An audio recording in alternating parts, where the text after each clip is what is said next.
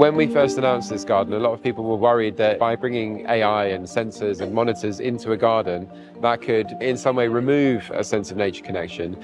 But what we wanted to do with this space is create an immersive, living, breathing garden that very much, first and foremost, is a garden. But there are these subtle integrations of technology that I personally think can encourage nature connection. If you can find out more about how the trees are faring, if you can understand and gather data over a long term, and really use that data for helping to specify the right trees, the right plants for the right place, helping to understand how climate change is affecting the amazing trees that we have in our urban landscapes, then I think there is a value in that.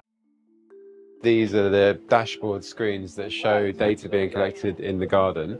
And you can see tree growth, humidity, temperature, and lean angle. And here you have some actions that you might want to think about. But the interactive aspect, if you scan this QR code, you can log in and then you can actually have a conversation with each tree. So using the power of AI, I suppose you're kind of communicating with that data.